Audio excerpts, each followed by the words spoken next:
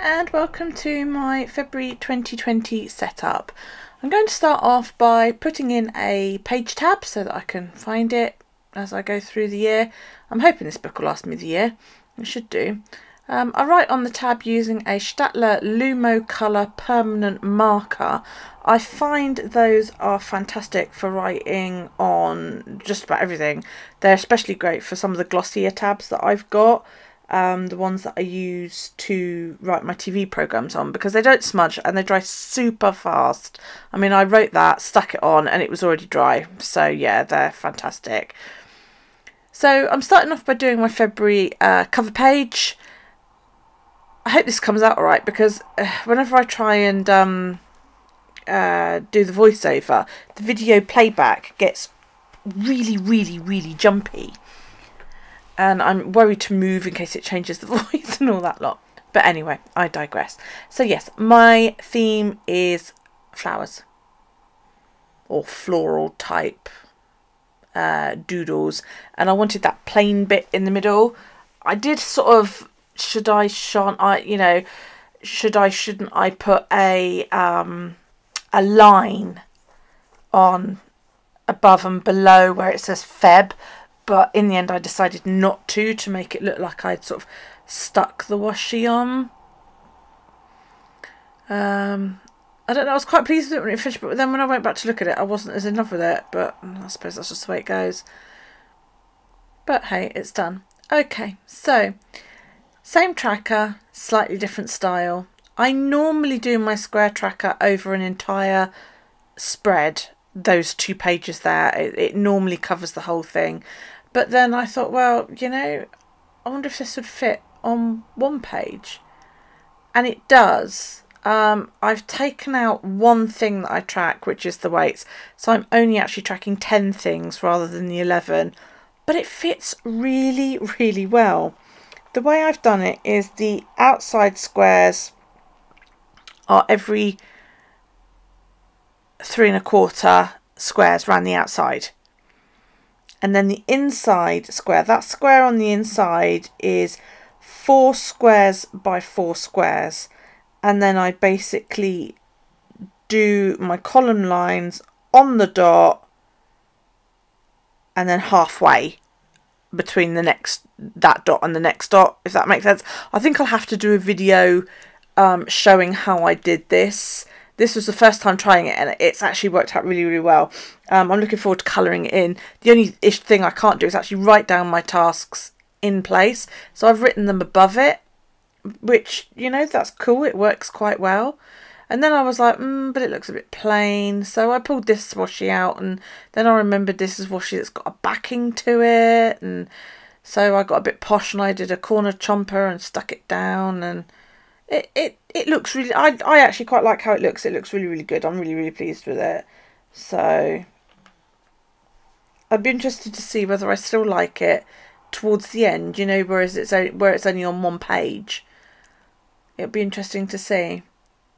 And then I wanted a pen that matched, so I pulled a Papermate Flare out just so I could write tracker in, just to fill that gap up really. Now this is my Insta tracker, as I call it. On this one, this is my reminder to post to Instagram at least every day. And what I do on this one is I write the date. That's the date there of each month. Now they see me write a new week. That is on a Wednesday. So every Wednesday I set up for next week or the following week. So there I'll write my new week. So on the Thursday I can put up my finished week from the week before, if that makes sense. And then I just filled in other things like my new pages, so my new February cover page and all of that lot. And then I like to do the pages in progress, and then I like to do the finished pages from last month, which, you know, it works quite well. The first column is that the spread is ready, the second column is that I've taken the picture, and the third column is that I've uploaded it to Instagram. I also keep a note of my follower count on Instagram as well, because it goes up by maybe 1 or 2 each month, and it has been going up now that I'm posting more regularly, so, you know, I'm quite pleased about that. This next spread is the card of the day. If you don't come and watch my Today in my Bujo videos, I like to pull a tarot card every single day, and I just record what I pull on the spread. I did some pretty washi and then I moved on. This is my About Me spread. These trackers here, the top one is my mood and the bottom one is my pain. I suffer from chronic pain and I like to record how it and my mood play against each other. It also correlates in with my sleep and steps, which are on the next page.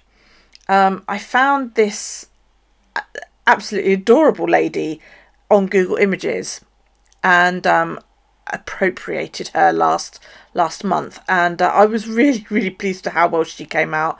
I absolutely adore this little drawing, and it's actually remarkably easy to draw. I thought it was going to be really hard and that I'd scuppered myself, but I actually really enjoy drawing her. She's fun. Last month I had her with her hair down. This month she's got her hair up in a bun, and next month she will have her dreads back because that's what I'm doing in a couple of weeks' time. And also last month I didn't bother colouring her. She was just a black and white drawing. This month I thought, yeah, why not, So she's got blue eyes, she's wearing a purple top. And I was going to originally do black leggings, but then I thought, well, you're not going to see the detail of her legs bending like that. And I hummed and hawed, and then I chose this god-awful red colour that clashes delightfully with the purple, but that's just me all over. And I've given her brown hair. She should have had grey hair. I was going to do grey hair because I've got quite grey hair, but I did grey slippers. And it was just like, oh, God. Scales, I will record my weight on there. I will also record what clothes size I am and my BMI reading. I take measurements, but hence the tape measure around her waist, which I actually forgot to paint, so I'll do that in a minute. I measure around my upper arms, my hips, my bum, my stomach and my thighs. And then, yeah, that is that spread already. My next two trackers are my sleep and my steps. Now, my sleep tracker is that one that I'm working on there on the left page, and what I do on the right side of that particular tracker, I record my sleep as my Fitbit says. On the left side, I record it as how I feel when I wake up. Do I feel like it was a good night or not? The steps tracker is just simply I record my steps. The increments across the top are in thousandths per square. So each square represents 1,000 steps.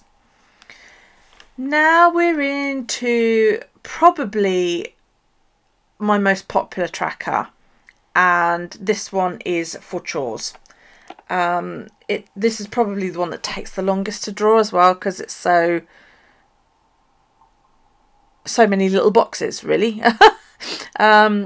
Basically what I do is I have chores that I do on specific days of the week. Some chores I do every day, like cleaning the toilet, doing the laundry, my office, the dishwasher, the worktops, sweeping. But I only mop the floor once a week, and that gets put on a Monday. I only vacuum downstairs twice a week, so I write down what days they are. Each of those sets of little squares, you'll see in a minute, represents a day.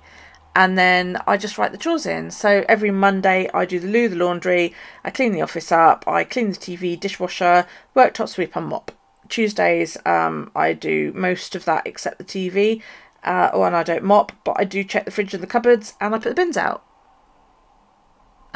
So yeah, that's just basically how it works. It works quite well. And then I decided this month that I was going to use my calligraphy pen rather than my lots of different colours brush lettering. And I really like how this work came out. I think it looks quite cool. I'm really pleased with it. I'm just going to add another page tab to show the start of the weeks, and that's it. All done. I'm just going to show you again what I've just done, a little flip through so you can see it all together, all nice and finished. So we've got my February cover page, my tracker, my Instagram tracker,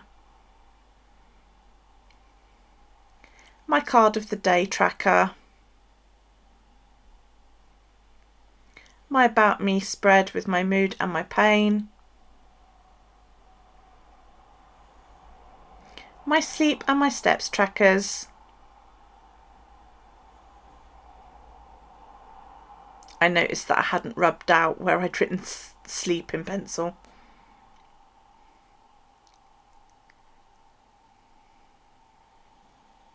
Just a quick peek to make sure I'd done that page. And finally, my chores tracker.